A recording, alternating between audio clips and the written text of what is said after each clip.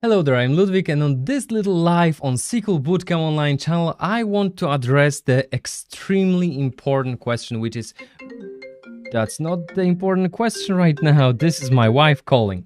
But again, this is the beauty of running the Facebook Lives, right? So again, the index scan versus index seek. This is the question that I wanted to address in today's episode. So normally, or can you see what I'm addressing? Hold on a sec. Yes, you can. So normally, in this stage of our life, I would just tell you, hey, just subscribe this YouTube channel because I have another video for that, either upcoming or already recorded. But the live demo of how to find whether your query is seeking through the indexes or scanning the indexes is live right this very moment as we speak, because I just recorded it. I just went live to show you that using the live demo. So what I want to show you right now, what I want to present right now is the practical example based on a book, any book for that matter.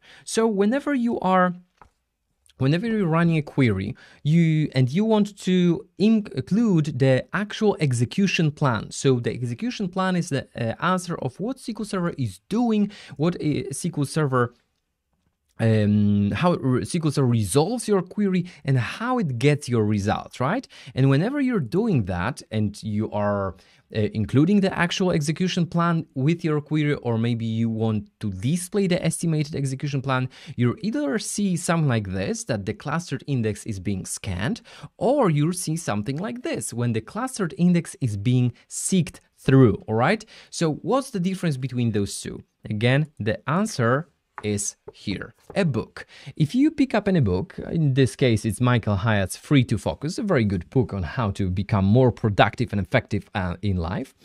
If I've asked you, hey, here's a book, think about it as your table, and I need you to find the information about another author of another very good book, Stephen Covey. Now, Stephen Covey wrote a book, 7 Habits of Highly Effective People. As you may know, I'm a bookworm and I read quite a lot. So again, referring to authors. And if this book in here and the pages of data in SQL Server, those pages are 8 kilobytes large. If this is the only thing that I gave you, what you would have to do in order to give me the information about where the Steve Covey is mentioned in this book, what you would have to do is you would have to go through every single page. You would have to scan every single page in order to find the one where Stephen Covey's name is mentioned. Unless you have an index at the end of that book.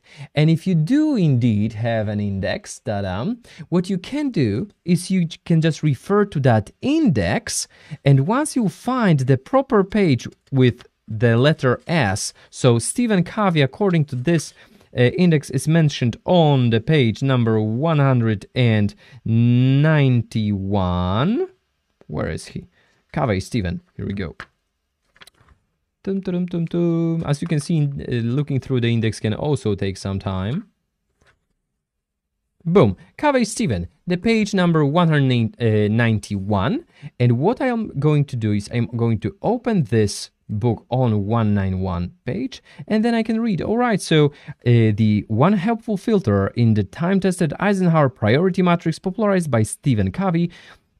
It's a simple grid divided into 4 quadrants, blah, blah, blah, the rest of it. So this example is the difference between index scan and the index seek. But the reason why, or the fact that I made a mistake and I started looking not by the their first name or their last name and the first name, so Covey Stephen, and I was looking at the letter S for Stephen Covey, this is also a perfect example why those indexes are not interchangeable, right? You can just create one index and then hope that it will be used for other queries, okay? The AB index, so the first name, last name, is a different story than BA, so the last name, first name.